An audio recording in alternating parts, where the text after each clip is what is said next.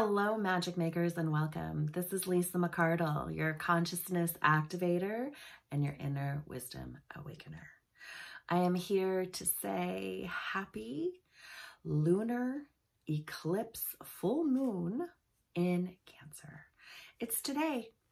And I just wanted to give a little update of what you may be expecting or experiencing this day and how you can best optimize the frequencies of today.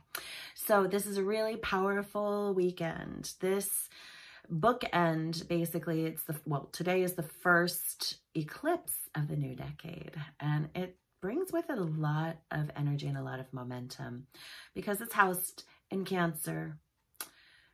It brings with it a lot of emotion or a lot of opportunity for emotional healing and perhaps an elevation of your emotional intelligence.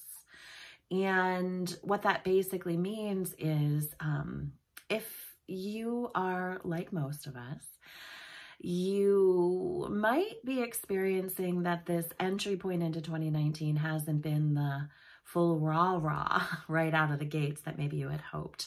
I know I thought I was going to come galloping in with, riding on my horse, woohoo, but I kind of came in crawling on my belly with a hand up, needing to be supported and optimized at another level. And so what's been revealed through me is that the true essence of this 2020 energy is not really activating into its fullest potential and potency until today's event of the lunar full moon lunar eclipse, and then the Stellium Event that's occurring on Sunday, the 12th, the conjunction. So really, this window between the new moon solar eclipse that occurred on December 26th and then today's full moon eclipse, eclipses are like bookends in a lot of ways. And if you think about it, it's really going into the shadow, right? Something comes in front of, one thing comes in front of the light of the other and give us an illusion, if you will, of being able to focus into the shadows. And that's what we do during these eclipse windows too, is we get to look at a lot of the shadows. My sense is that we've gotten an opportunity or had an opportunity through this window of these 2 weeks to really clean up a lot of the shadow energy of 2019, perhaps of the decade, and maybe even of our entire lives. Like, it's that potent and it's that big. And so if it hasn't been a woohoo, let's go 2020 for you, know it's coming. Know that there was still some optimization, some opportunities to be handled in order to get into the full frequency to receive that which is coming. And one of the ways of which you can accelerate that is by really being present for the event that's happening on Sunday. In my link in the bio, you will find an invitation to a live activation call that I'm going to be doing on the 12th that will help to elevate the frequency of this 2020 energy and really put us into becoming the new humans that we are here, raising our hands, saying yes to becoming. So I would love to have you join us on that call on the 12th. But for today, what's really important is that you move with whatever emotional frequency is coming. Be gentle with yourself. Be present with yourself. Let it move through you. Emotion isn't always a bad thing, friends.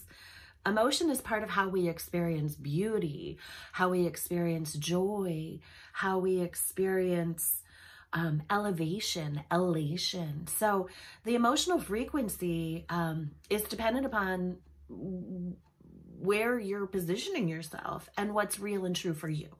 So go with it, go with the flow and enjoy the ride. And if it's uncomfortable, then trust that it's so that you can get really comfortable on the other side of the journey. So it's going to be strong and powerful. It'll help us to be inspired, to release what is no longer needed.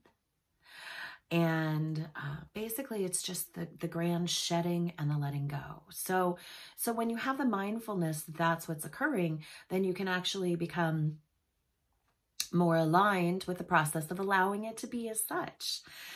So what I would love for you to do today is just to be really mindful, maybe take some space, be in meditation if it's available to you, or carve out moments of time where you can be in the silence of your own knowing and in the joy of your own heart, and ask that which is no longer serving to be released, and that which is wanting to be seen to be revealed.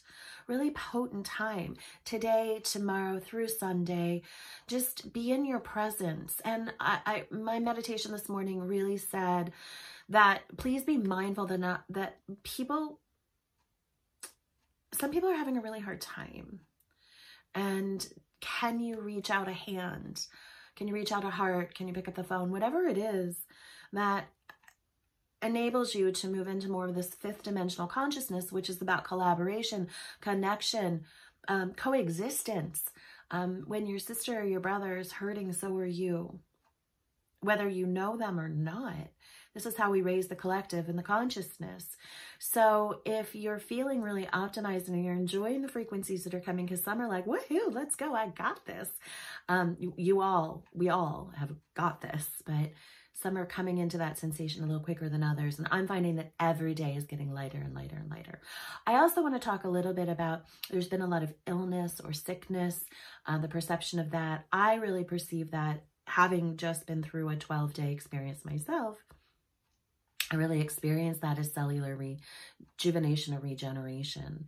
You can call it whatever you want, but sometimes we need to sit ourselves down and get into the art and the practice of being, so that the cells of our body and our wise higher self soul connection and understanding can activate and illuminate us to another level. And sometimes we are summoned, maybe not by what we perceive to be our choice, but we have to sit down and we have to heal.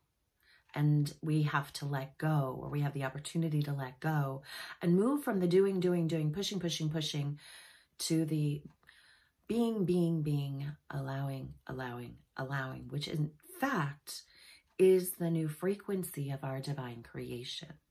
That's who we're becoming. And that's the opportunity for you as well. So I was going to shuffle the cards to draw a card, and this one just came popping out, fell on the floor, had a lot to say. So we're going to go with it. It's a 17 card. This is from Alana Fairchild's Sacred Rebel deck, my favorite. And let's see. The number is 8, so it's the infinity of possibilities and beginnings in a lot of ways. And the words associated with it say, what is already with you? So my sense is that, we're looking and we're seeking for these things outside of ourselves. What's the thing I can do? Who can I become? What is it I need? Where? Because we're wanting for something. We're feeling a call for and the desire for something more. It's very palpable in the human experience right now, because there's a huge elevation that's coming into our frequency, and the desire to connect with that is real. It's palpable. So if your desire is for the more, know you're in good company. And what this is telling me is what is already with you is the point and place of which you are to seek, to lean in. The wisdom that's alive within you is the wisdom to take you to the next levels. Sometimes we have belief systems marring or shadowing those truths that keep us from the full vibrational frequency of allowing the truth that we know to move and be made manifest through us. So the vision is, it's a butterfly, which is symbolic of transformation, and they're white butterflies, and they're flying towards the heaven. So it means to me that there's a transformational opportunity to move into higher level frequency, which is the white light, that is it's alive within you. Open your hands. The hands are the gateway to the heart. Open it from your heart through your hands to allow it to elevate up as you too elevate into your new frequency. And then there's some sacred geometry in here telling me that it's all divinely orchestrated and multi-dimensionally frequenced for your advantage and benefit. And then I'm noticing the colors here, which are of the lower chakra regions. So that is telling me that as you raise and allow for that which you know to move and be made manifest through you to really transform, then it's going to anchor itself through the quantum of the sacred geometry into these grounded first and second and third chakra energies of earth, of purpose, of home, of money, of manifestation, of family, of relationships, of creativity, and ultimately of a higher sovereignty, higher alignment of your own power. So that's what I got for you today. Enjoy this day. If you like what you're seeing, please subscribe to my channel, and I would love to welcome you to the Stellium Activation event. There will be channeled messages, there will be clearing rituals. I will explain the true momentum and frequency of the numerology and a little bit of astrology of what 2020 is bringing, and really just collectively aligning us to optimize our frequency for what's possible and what's coming and what's here and what is already with you, to amplify it to the next levels so that you might become the new human that you are designed by divine design to become. Blessings.